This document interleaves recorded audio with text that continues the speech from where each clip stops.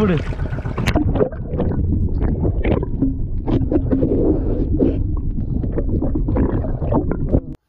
வணக்கம், உங்கள் மீனவன்.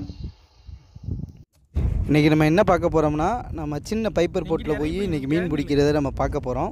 இப்போ வந்து நாங்கள் வெளுப்பு பாடுன்னு சொல்லுவோம். விடிய காலம் 3 மணிக்கு கடலுக்கு கிளம்புறோம். கிளம்பி போய் மீன் வலையை விட்டு எப்படி மீன் பிடிச்சோம் அப்படின்னு சொல்கிறத உங்களுக்கு காமிக்க போகிறோம்.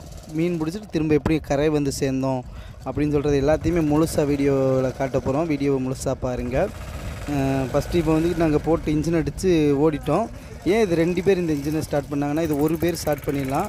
ஆனால் இன்ஜின் வந்து நம்ம ஆஃப் பண்ணி போட்டுட்டு போயிட்டோம்னா இன்றைக்கி குளிர், சரியான குளிர், அதனால் அதை வேகமாக அடிக்க முடியல. அது 2 பேர் சேர்ந்து இழுத்தா தான் அடிக்க முடியும். அதுக்கப்புறம் ஒரு ஆள் ஈஸியாக இந்த இன்ஜினை ஸ்டார்ட் பண்ணிடலாம். இப்போ நாங்கள் ஓட ஆரம்பிச்சிட்ட இடத்துக்கு ஓடி நாங்கள் கிட்டத்தட்ட ஒரு தீவு எங்கள் ஊர்லேருந்து தீவு ஒரு 4 கிலோமீட்டரில் இருக்குது. அதுலேருந்து ஒரு 3 கிலோமீட்டர் 7 கிலோமீட்டர் தூரத்தில் வந்து இந்த வலையை நாங்கள் கடலில் இலக்கியிருக்கோம். பாருங்கள், இப்போ தான் வலையை இப்படி ஒரு அடையாள காவியை கடலில் போட்டுட்டு வலையை இந்த மாதிரி இலக்குவோம். பாருங்கள் எப்படி போகுதுன்னு. நம்ம இந்த வேகத்துக்கு இலக்குனா தான் நம்ம ஒரு அரை மணி நேரத்துக்குள்ளே வலையை கடலுக்குள்ளே வலையப்பெல்லாம் விட்டு முடிக்க முடியும் அப்படின்னு சொல்கிறக்காண்டி அப்படியே கடலுக்குள்ளே அந்த வலையை விட்றோம். பாருங்கள் எப்படின்னு. அதில் பார்த்தாலே உங்களுக்கு தெரியும், 2 பிரிவாக வலை இருக்குது. அப்படியே இங்கிட்டு ஒரு கும்பல் இருக்குது, இங்கிட்டு ஒன்று. அப்படியே அது குறைஞ்சிக்கிட்டே வருது. பார்த்திங்களா, வலையை கடலுக்குள்ளே போட அப்படியே குறைஞ்சிக்கிட்டே வருது. இதுதான் இது வந்து 2 செட்டுன்னு சொல்லுவோம். ஒரு செட்டு இந்த கும்மல், ஒரு செட்டு அந்த கும்மல். நாங்கள் ஒரு இடத்துல மீன் வருமா, அப்புறம் அந்த இடத்துல மீன் வர்றதை பார்த்துட்டு அப்புறம் இன்னொரு இடங்களில் போய் விடுவோம். இப்போ இன்னொரு செட்டையும் கடலில் போட்டுட்டோம். அந்த சைடு உள்ள வலை ஃபுல்லாக கடலில் இறங்கிருச்சு. பார்த்தீங்களா, இப்போ இந்த சைடு உள்ள வலையை ஃபுல்லாக எல்லாத்தையுமே நாங்கள் கடலில் இறக்கிட்டோம். கடைசி வலை ஓடிக்கிட்டு இருக்குது. கடைசியில் இது என்னென்னா, தண்ணிக்குள்ளே வேகமாக போகணுன்னு சொல்கிறக்காண்டி ஒரு கல் கட்டி போட்டிருப்போம். அப்புறம் மேலே ஒரு அடையாளத்துக்கு ஒரு காவி ஒன்று போட்டிருப்போம். காவினா இந்த தெர்மாக்கோல் சீட்டை வந்து சாக்கால் தச்சு வச்சுருப்போம். இப்போ நாங்கள் வலை விட்டு முடிஞ்சிட்டோம். நல்லா விடிஞ்சிருச்சு. சூரியன் எப்படி உதிக்கிரும் பாருங்க. நாங்கள் வலை விட்டு முடிஞ்சு கொஞ்ச நேரம் நங்கரம் போட்டு தூங்கினோம். அப்புறம் சூரியன் உதிச்சிருச்சு. அதை உங்கள்கிட்ட காமிக்கிறேன்.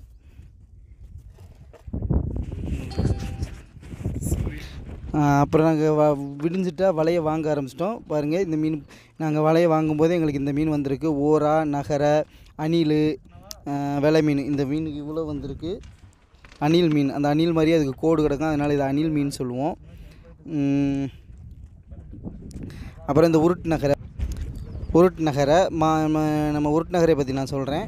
நம்ம எல்லாருக்குமே வந்துக்கிட்டு இந்த மதுரையில் ஒரு இடத்துல மீனில் மருந்து, இந்த புணத்துக்கு அடிக்கிற பதப்படுத்துகிற மருந்தை போட்டதுலேருந்து எல்லாருமே ஒரு அதிருப்தியில் மீன் வாங்க எல்லாருமே ரொம்ப யோசிக்கிறாங்க. அதனால் மீனவர்களுக்கு, எங்களுக்கு, நாங்கள் கடலில் போய் உயிரப்பனையை வச்சு மீன் பிடிச்சிட்டு வர எங்களுக்கு மெனக்கிட்டு இன்றைக்கி விலை வந்து ரொம்ப கம்மியாக இருக்குது. அந்த சம்பவம் நடந்தனால யாரோ ஒரு முதலாளி லாபம் போடுறதுக்காண்டி நாங்கள் எங்களை மாதிரி தொழிலாளிகள் வயிற்றில் அடிக்கிறது ரொம்ப கஷ்டமாக இருந்துச்சு அதை நினைக்க. அதில் நிறைய பேர் நான் அதை பற்றி சொல்லியிருக்கும் போதோட வீடியோவில் போட்டிருந்தாங்க. எப்படின்னா, அண்ணே நாங்கள் நிறையா மீன் வாங்கி சாப்பிட்டேனே, மருந்து வாடை அடிச்சுன்னு எல்லா இடத்துலையுமே எல்லா நண்பருமே சொல்லியிருந்தாங்க.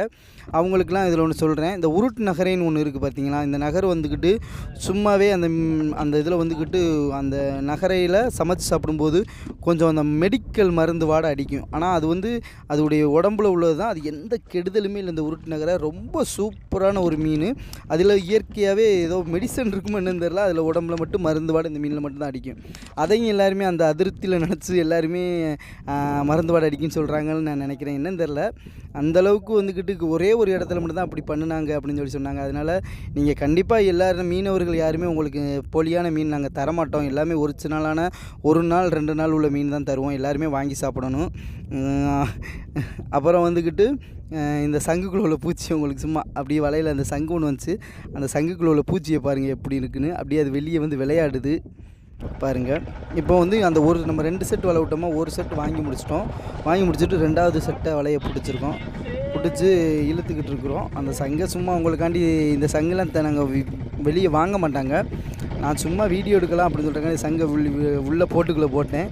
அது என்னென்னு பார்த்தா அது பாட்டுக்குள்ளே போட்டுக்குள்ளே மேலே ஓடி அந்த சங்கு ஓடிக்கிட்டு இருக்குது பாருங்கள் எப்படி இருக்குன்னு. அதில் இந்த மீன்கள்லாம் பார்த்து வாங்கி சாப்பிடுங்க. எல்லாருமே ஃப்ரெஷ்ஷான மீனாக வாங்கி சாப்பிடுங்க. முடிஞ்சவரை கடற்கரை ஏரியாவில் வாங்கி சாப்பிடுங்க. அதுவே நல்லது. அதே மாதிரி யாரோ ஒருத்தவங்க செய்கிற தவறுனால எல்லாரையுமே தவறாக நினைக்க வேணாம். மீன்கள் எல்லா மீனுமே மோசமான மீன் கிடையாது. அப்புறம் இந்த இருக்குது பாருங்கள், இந்த மீன் வந்துக்கிட்டு இது கிளாத்தி மீன். அந்த மீன் பார்த்தீங்களா, அது ரெட்டையாக இருந்துச்சுல, அது ஒரே ஒரு கனவாக வந்திருக்கு பாருங்கள். இது வந்து கனவா குட்டி, சின்ன கனவா தான். இது வந்து கிட்டத்தட்ட 5 கிலோ வளரக்கூடிய ஒரு கனவா எங்கள் வலையில் மாட்டியிருக்கு சின்னதாக. இது கிலோ கனவா சூப்பராக இருக்கும். இந்த மீன்லாம் வந்துக்கிட்டு நல்லா ரொம்ப அருமையாக இருக்கும். ரத்தம் இல்லாத ஒரு மீன், ஆனால் ரொம்ப ரொம்ப சூப்பராக இருக்கும். நம்ம கனவை பற்றி நிறையா சமையலோடு போட்டுட்டோம். பார்க்காதவங்க நம்ம சேனலில் போய் பார்த்து தெரிஞ்சுக்கிறங்க. கலவா மீன், இதில் நிறைய மீன்கள் இருக்குது. அதில் எல்லா மீனுமே நல்ல ருசியான மீன் தான். இப்போ பாருங்கள், அந்த கனவாவை வந்துக்கிட்டு அப்படி வெளியே எடுக்கிறோம் அப்படின்னு சொல்கிற பாருங்கள்.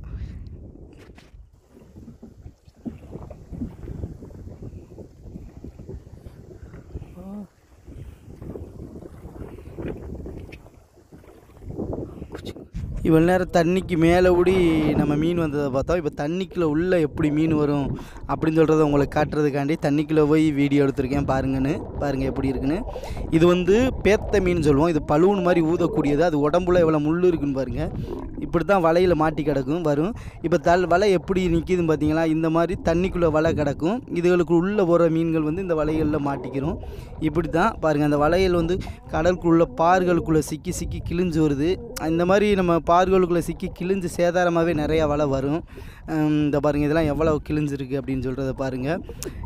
இதோடைய லைஃப்லாம் கிட்டத்தட்ட பார்த்தா ஒரு 3 மாதம் தான் இந்த வலைகள்லாம். அதுக்கு மேலே வந்துக்கிட்டு நம்ம மீன் பிடிக்க முடியாது. மாதிரி வேறையாக தான் வலை ரெடி பண்ணணும். எப்படி இந்த இழுக்கிறாங்க பார்த்தீங்களா?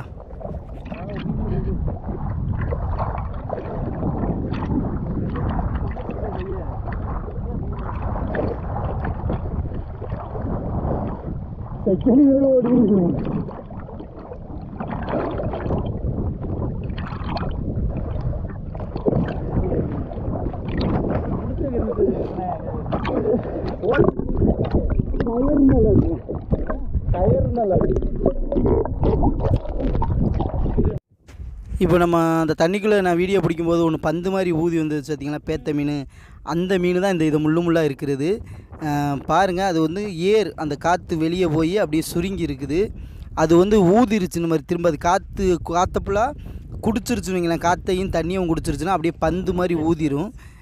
இதுதான் இது பாருங்கள் எப்படி இருக்குது அப்படின்னு சொல்கிறத. பந்து மாதிரி ஊதுச்சுன்னா நம்ம இப்போமாவது அந்த பந்து மாதிரி ஊதாமல் இருக்கும்போது முள்ளுகளாக கீழே படுத்து கிடக்கும். நம்ம எடுக்கிறது கூட கொஞ்சம் ஈஸியாக இருக்கும். ஆனால் அது பந்து மாதிரி ஊதிடுச்சுன்னா அவ்வளோ முள்ளும் அப்படியே நிமிர்ந்து நிற்கும் பாருங்கள். அப்படியே நம்ம கையெல்லாம் வச்சோம்னா கையிலாம் நறுக்குன்னு குத்தி விட்டுரும். அந்த மாதிரி இருக்கும் இந்த பேத்தை. இதை பாருங்கள் எப்படி இருக்குன்னு. இந்த மீனையெல்லாம் சமைச்சு சாப்பிட முடியுமான்னு கேட்டிங்கன்னா கண்டிப்பாக இதெல்லாம் சாப்பிட மாட்டோம். இதுலேயே முள் இல்லாமல் ஒரு பேத்தை இருக்குன்னு சொல்லுவாங்க. ஒரு முள்ளோடு இருக்காது, ஆனால் பந்து மாதிரியே ஊதும். அது வந்துக்கிட்டு சாப்பிடுவாங்க. சமைச்சு வெளியிடங்கள்லாம் சாப்பிட்றாங்கன்னு சொல்கிறாங்க. அங்கங்கே எங்கள் ஊர்லேயுமே ஒரு சில பேர் சாப்பிட்றாங்க. ஆனால் நான் சாப்பிட்டதில்ல. நான் சாப்பிட்டேன்னா கண்டிப்பாக அதை பற்றி அது எப்படி இருக்குன்னு நான் சொல்லலாம். ஆனால் நான் சாப்பிட்டது கிடையாது. ஆனால் கொஞ்சம் நல்லா தான் இருக்குதுன்னு சொல்கிறாங்க. இதான் அந்த மீன். பாருங்கள் எவ்வளோ அழகாக இருக்குது பார்க்குறதுக்கு. ஒரு வித்தியாசமாக இருக்குதா பார்க்குறதுக்கே. அது உடம்புலாம் முள்ளுங்களும் எப்படி இருக்குன்னு பாருங்கள். குத்துச்சுன்னா வலிக்கும், மற்றபடி ஒன்றும் பிரச்சனை இல்லை இந்த முள்.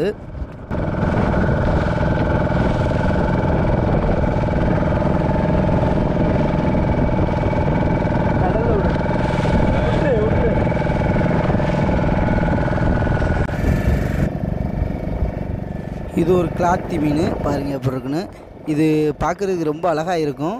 ஆனால் இதெல்லாம் வளர்க்குறதுக்கு நல்லா இருக்கும்னு நினைக்கிறேன். ஏன்னா தண்ணியில் இது ஓடுனாலே அவ்வளோ அழகாக தெரியும். ஆனால் இது சமைச்சுலாம் சாப்பிட முடியாது இந்த மீனை. பாருங்கள், இது ஒரு கிளாத்தி வகைன்னு சொல்லுவோம் நாங்கள். கிளாத்தியில் நிறைய வகைகள் இருக்குது. இப்போ கூட உங்களுக்கு காமிக்கிறேன். இதுவுமே ஒரு கிளாத்தி வகை தான். நம்ம பார்த்துருக்கோம்னா அதே கிளாத்திலேயே இது வேறு வகை. பாருங்கள், இதுகள்லாம் மீனை வந்து நல்லா மீனாலும் சரி, லாப்ஸ்டர், சிங்கி இதெல்லாம் பயங்கரமாக வேட்டையாடி சாப்பிடக்கூடியது இந்த கிளாத்தி வகை. அப்புறம் நம்ம வலையெல்லாம் எல்லா வலையும் இழுத்துட்டு கரையை ஓட ஆரம்பிச்சிட்டோம். கரையை ஓடுற வரைக்கும் என்ன பண்ணுவோம்னா, அந்த வலையில் வந்த மீன்களை ஃபுல்லாக லாக்காக எடுத்து போட்டிருப்போம். அந்த மீன்களை எடுத்து போட்டுட்டு கரையை வர்ற வரைக்கும் அந்த மீனை வந்து கழிச்சிக்கிட்டு போவோம். இந்த வலை வந்துக்கிட்டு கிட்டத்தட்ட ஒரு 2 பேர் தான் பார்ப்பாங்க. ஏன்னா இது ஒரு சின்ன தொழில்னு சொல்லுவாங்க. இருக்கிறதுலே சின்ன தொழில். ஏன்னா ஒரு நாளைக்கு 1000 ரூபாய் 2000 ரூபாய்க்கு அப்படி மீன் பிடிப்பாங்க. இதில் வந்து அவங்களுக்கு டீசல் வந்து சுத்தமாக டீசல் செலவாகாது. ஒரு 200 ரூபாய்க்கு தான் டீசல் ஓடும். அப்படின்னு சொல்லும்போது அவங்க 200 ரூபாய்க்கு டீசல் ஓடுனா அவங்களுக்கு 1000 ரூபாய்க்கு பிடிச்சா கூட ஒரு ஆள் 2 பேர் போகிறாங்கன்னா ஆளுக்கு 400 ரூபா கிடைக்கும். 2000 ரூபாய்க்கு இப்போ 2000 ரூபாய்க்கு பிடிக்கிற நேரம் அவங்களுக்கு வந்து கூட கொஞ்சம் கிடைக்கும். அந்த மாதிரி ஒரு தொழில் இது வந்து ரெகுலராக ஒரு 500 ரூபா 1000 ரூபா சம்பாத்தியம் பண்ணால் போதும் அப்படின்னு நினைக்கிறவங்க இந்த மாதிரி தொழிலை பார்ப்பாங்க. இது வந்துக்கிட்டு இந்த மீன் இன்றைக்கி நம்ம பிடிச்ச மீன் எவ்வளோக்கு விற்கின்னு கேட்டிங்கன்னா ஒரு 1500 விற்கும். தீவு பாருங்கள், இது எப்படி எவ்வளோ அழகாக இருக்குது பார்த்தீங்களா, கடலுக்கு நடுவில். இந்த தீவுக்கு விலங்க தான் நாங்கள் வலையை விட்டுருந்தோம். இப்போ தீவுக்கு கரையை வந்துவிட்டோம். எங்கள் பின்னாடி போயிட்டு பார்த்தீங்களா தீவு, நாங்கள் தீவுக்கு கரையை வந்து இப்போ எங்கள் ஊரை நோக்கி போய்கிட்டு இருக்கிறோம். இந்த தீவுக்கு பேர் வந்து உப்பு தண்ணி தீவு. ஏன் உப்பு தண்ணி கடல்னாலே உப்பாக தானே இருக்கும், அதுலேயே என்ன உப்பு தண்ணி தீவுன்னு கேட்கலாம் கண்டிப்பாக. எங்கள் ஊரில் நல்ல தண்ணி தீவும் எங்கள் ஊரில் தான் இருக்குது. அதனால் இந்த தீவுக்கு வந்து உப்பு தண்ணி தீவுன்னு சொல்கிறாங்க. நல்ல தண்ணி தீவும் இருக்குது, உப்பு தண்ணி தீவும் இருக்குது அப்படின்னு சொல்கிறாங்காண்டி. நீங்கள் மேப்பில் பார்த்தா கூட அது தெரியும், அதில் அழகாக போட்டிருப்பாங்க. இப்போ எங்கள் ஊர் கரையை நோக்கி நாங்கள் போய்க்கொண்டே இருக்கிறோம்.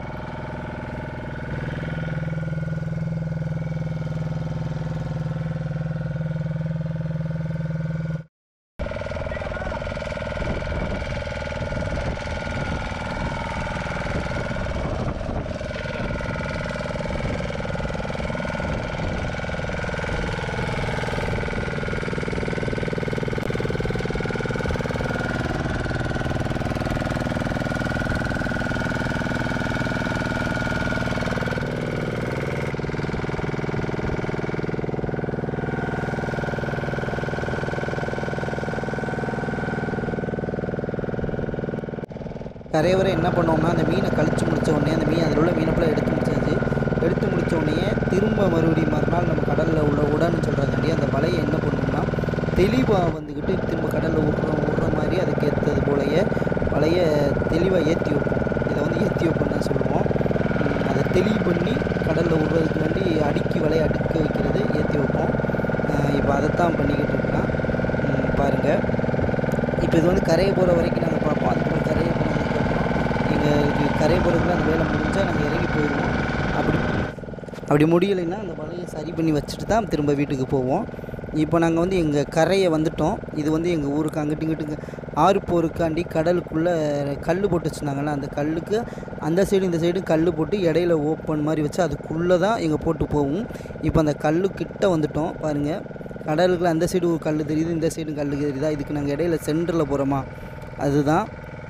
அப்புறம் அந்த கட்டடம் இருக்குது பார்த்திங்களா, அதுதான் ஆர்போர். நாங்கள் அதை நோக்கி தான் இப்போ போய்கிட்டு இருக்கோம். உள்ளே வந்துவிட்டோம் நெருக்கி. பாருங்கள், எங்கள் ஊர் ஆர்போருக்குள்ளே வந்தாச்சு. இதை நான் கரையை வர்ற வரைக்கும் உங்கள்கிட்ட காமிக்கணும் அப்படின்னு சொல்கிறக்காண்டி தான் அப்படியே காமிக்கிறேன்.